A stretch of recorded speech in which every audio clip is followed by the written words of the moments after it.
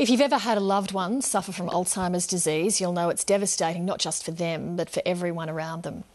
New statistics out today show there's still an alarming stigma and lack of understanding in Australia about dementia. More than half of all Australians mistakenly believe dementia is a natural part of ageing, when it's actually a chronic disease. The publishing legend Ita Buttrose is an energetic campaigner on the issue. She addressed the National Press Club today on the need for more awareness and attention, and she joined me in the studio earlier. Ita Buttrose, thank you very much for coming in. Okay. Your speech to the Press Club today was titled Towards a World Without Dementia. Is that an achievable goal? Could we really have a world without dementia? We hope so. I mean, that's the goal, and it's good to have a goal that's ambitious. And we're all working. Everybody in the Alzheimer's dementia field is working very hard to try and get that. And I mean, the doctors will say to you that for the last 20 years or whatever, they've been saying perhaps in the next 5 years we'll have a cure. Well, we haven't got one yet, but it sure isn't for want of trying. Because I think the surveys today show that a lot of people consider things like memory loss and confusion to be a normal part of ageing. They don't realise that it's actually a chronic disease. That's correct, and that's one of the myths that Alzheimer's Australia has to try to dispel, because the surveys show us that more than half of all Australians think that that dementia is a normal part of ageing, but it's not.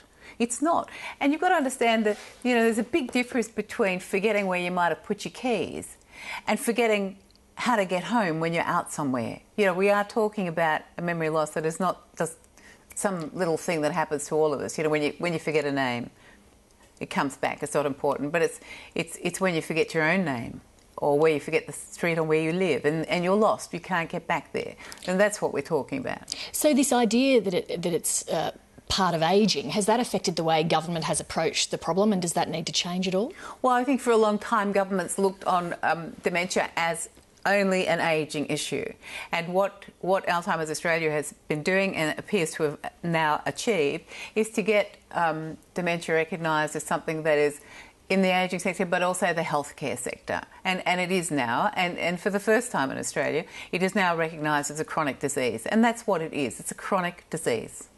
How far away are researchers from finding a cure or a way to slow it down, in the case of Alzheimer's disease? Well, I was speaking to someone today who told me about a drug that's being developed at the company he represents, and they are hopeful, and there is a lot of that going on, but we won't know until the end of the year whether this drug will go into the next phase of development. But as I said to you before, there's a tremendous amount of work going on, and once upon a time, we were told that there would never be a cure for AIDS, and there still isn't a cure for AIDS, but there are certainly lots of drugs that people can take that have developed, and sometimes you only have to take a drug once a week now, or once a month, to hold AIDS at bay.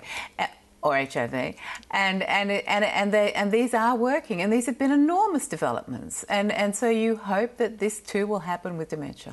You spoke today about caring for your dad when he had Alzheimer's disease, and you said that one of your lasting memories of that period is the way that society can be very cruel to people suffering in that way. What exactly were the sort of things that you and your dad went through in that phase of his life?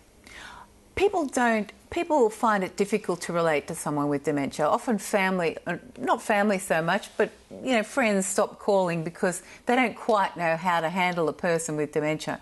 But when you have dementia, you don't completely lose track of everything in your life. There are moments for some when you're perfectly lucid, and other times when you're not. I mean, every dementia is different. And what I always say, and it's really important for everyone to remember this, that no matter how bad the dementia or the Alzheimer's, there is a person there. And just when you think they don't remember something, out of the blue they remember something, and so you think, oh, it is still there, yes. And we have to keep that at bay, and there shouldn't be a stigma with having dementia, because after all, it is a chronic disease, and that's the way we need to treat it. So we need to get over it. We need to realise that someone with dementia is still a person. They can still take an active part in the community, perhaps not doing what they always did, but they can still participate. We have lots of people that we meet through Alzheimer's Australia who are still busy and active and contributing, and many contributing towards the work that we do. It's amazing, given how many families and people would directly know someone affected by dementia or Alzheimer's, that there is still any stigma really associated with it at all. Oh, because it's to do with the mind. And the one thing we all want to keep is our mind. I mean, dementia is the second most feared disease in Australia, and among old Australians, it's behind cancer, I think. Yes, among older Australians, it's the most feared disease. And so, you know, the mind is something that is ours, and the thought of not having control over that mind, it's a very difficult diagnosis not only to make but also to accept. And so that's why people fear getting it diagnosed, because they fear, as the surveys show us, that they will be discriminated against in the community and also in the health sector. Ita Buttrose, thank you very much. Thank you.